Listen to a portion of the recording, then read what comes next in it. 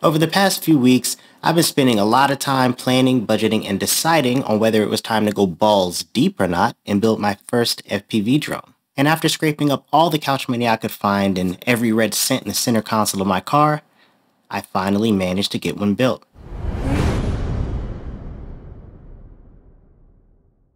If you've seen any of my other videos, you may have noticed that every drone that I have, other than this one, has a DJI-03 air unit on it. I love the quality of the video I get. I love the flat color profile. It allows me to color grade my footage. I love the size of the action camera. I'm currently on my second one, and I've also purchased Pocket 3s for my wife and I. The point here is, regardless of how one may feel about DJI, objectively, they make pretty good shit. Now that how I feel about DJI is out the way, I've kinda been looking for a reason to switch things up. I kinda wanted to take things that I liked about my other drones and fit them into one cool custom build without using the DJI-03 air unit. Which led me to plan a build around the Walksnail Moonlight system, which is the direct competitor to the 03 air unit. I'm a sucker for 4K video, it is what it is. 4K! The functionality is similar enough for the price. The Walksnail Moonlight camera is almost just as good as the DJI-03 camera, and during periods of time during the year where I have to work late into the afternoon, say fall for example, when the sun goes down fairly quickly here in Kentucky, I can go out and still at sunset have very nice video quality, unlike the DJI-03 where if I tend to go out past 6 during fall, the quality of the video is trash. And one of my biggest gripes about the Walksnail Moonlight system is there's no flat color profile, but I guess I'm just gonna have to get over that. It was really easy to wire to the flight controller, and it also tells you the connections right here on the side.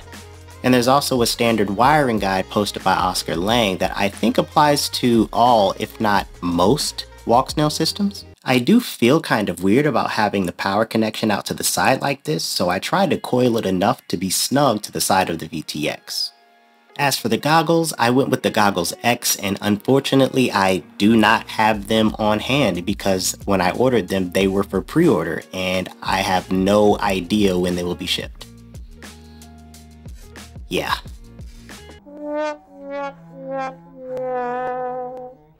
Aww. My next course of action was to pick the frame. The first frame that I looked into was the Source One V5, which is apparently the go-to frame for most people. Apparently it's really good for the price and there's a lot of replacement parts as well. My second choice was the Quadmula Siren Split S, which looked super dope and I was this close to buying it. But this is when I happened to come across a video done by Joshua Bardwell about the Manta 5 Tour X. I really think Axis should get this fixed. It's supposed to be True X, not Tour X. I think their web editor is drunk. Julian! This frame caught my attention because it's very similar to the Manta 3.6 frame that I have right here. So I'm familiar with the quality, functionality, durability.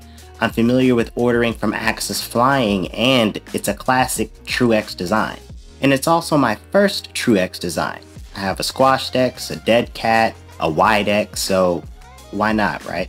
But if you find yourself wanting a different variation of this frame, they do have dead cat and squashed X versions on their website, as well as some spare parts, mainly arms and top and bottom plates for when your drone explodes.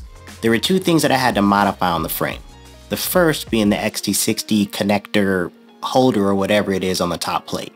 It's made to have these XT60 connector heads sit flush here, but I'm not a fan of that at all, and I didn't like it on my Nazgul either. I'd rather just have the XT60 cable pulled through and tucked under the straps, but the hole was too small and too tight. So I went to Lowe's, bought a pack of handheld files, and made it bigger.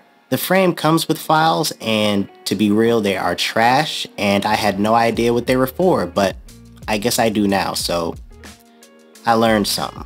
Once I got the hole filed a little bit bigger, we were good to go. The next thing I had to do was replace the antenna holder. The Walksnail antennas didn't fit at all, and I don't know what antennas would fit through here. These holes are big as shit. But if you know, throw it in the comments and help someone. I ended up having to order some Brain 3D mounts that came in 2 days, so shout out to them, and they fit perfectly. And I do want to point out that the antenna holders that come with the kit will most likely have to be filed down because they do not sit flush with the standoffs at all, so you heard it here first. But it's a nice sturdy frame and comes with mad screws and 2 reflector battery straps just like the Manta 3.6. It also comes with a little guide for how to build the kit, which is trash, to be honest. I ain't even gonna hold you. I wouldn't even look at that. I would go straight to the website. The guide on the website has a little more detail and it will most likely help you way more than that little flimsy paper guide they give you. Next up, we have the motors. Initially, I was gonna go with Zing 2 motors because I love them. They're on my Nazgul and they just make the drone float, man. It's awesome. But I also like the Eco 2 motors on my Speedy Bee, which are not as powerful, but they still offer a smooth and punchy flight experience. I wanted something that was the best of both worlds, and I happened to come across a review on these. The Rush FPV Farouk motors, and the review was done by Murders FPV, who had nothing but great things to say about them. They are 2505 2000 kV motors, and they're supposed to be really smooth and not super power hungry, so I was sold on them, and they look dope as hell. To protect the wires, I purchased some braided sleeving and wrapped them in electrical tape. For the stack, I went with the F7 V3 30x30 Speedy Bee stack, and it's the same thing that I have in my Master 5 V2, and I love it. I did look into the 405, but I ended up going with the F7 because of familiarity and it was on sale. Another interesting thing about this stack is if you wanted to, you can bypass having to directly solder most of the components because it comes with a ton of connectors for LEDs, a GPS, and a camera. For the props, I went with the Ethics Mango Lassies. I've been flying them for a while now and I love them. They're lower pitched props and they give me a little bit more control in the air, or at least that's how they make me feel. I also needed a buzzer, so I went with the V-Fly Finder 2, which is super duper loud and annoying, like a buzzer should be. The more obnoxious the better. I'd put a clown horn on my drone if it meant I'd find it all the time.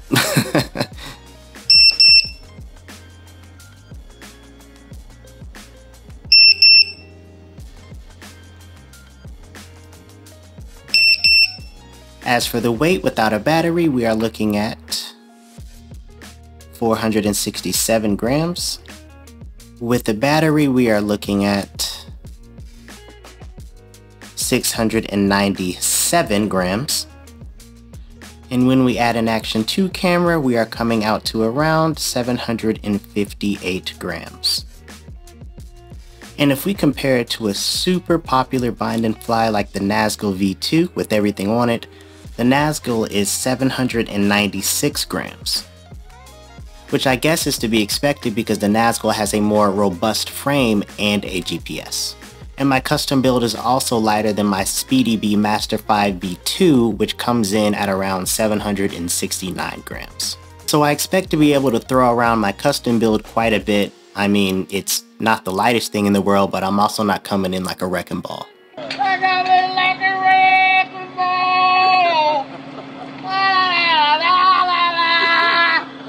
Overall, I think the build went pretty good. I didn't go into it wanting to have a theme of black, cyan, and yellow, but it's just how it turned out, and the colors surprisingly work really well with each other. The only thing left to do at this point is PID tuning, and I've never done that before, so that should be something. Once I get that done, I'll go throw it into a tree or something. But really. As for a flight test, again, I do not have the goggles on hand at the moment, but when I do get them, I will do a part 2 continuation of this video. In the meantime, let me know what you think about the build. Give me some frame recommendations. Tell me what you would have done differently. Do you like it? Do you hate it? I don't know. What would you rate it on a scale from 1 to 10? Thanks for watching, guys. Like and subscribe. Catch you later.